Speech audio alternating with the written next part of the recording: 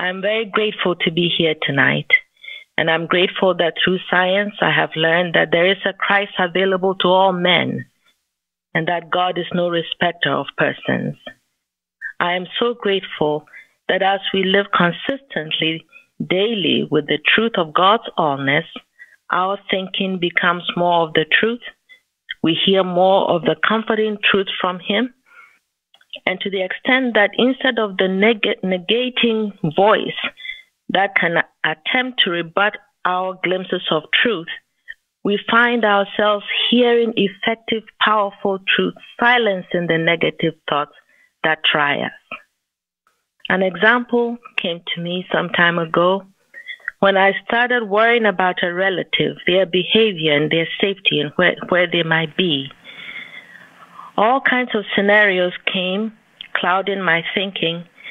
But right about when I was about to go down, feel bad about that, I heard clearly, "Can I not police what is yours?" This beautiful few words just touched me.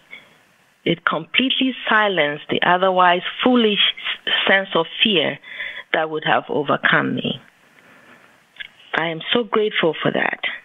What makes me even more grateful and humbly so is the extent to which Christ, our shepherd, tenderly cares for our every need. For everyone new, be comforted. In our textbook, page 494, Mrs. Eddy writes, "Divine love always has met and always will meet every human need."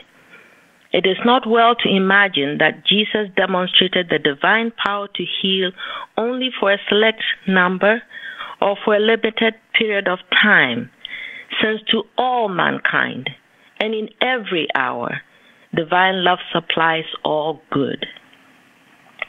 It assures me, and I read it a lot because it assures me that God will always care for every need and will keep me only where He wants me to be with all I need to do my work for Him. And this is true for everyone. It moves me to think of such tender care, and it fills my heart with immense gratitude. I am grateful for God, Christ Jesus, Mary Baker Eddy, and all desiring that this truth reaches mankind everywhere to comfort all. Happy to be here tonight.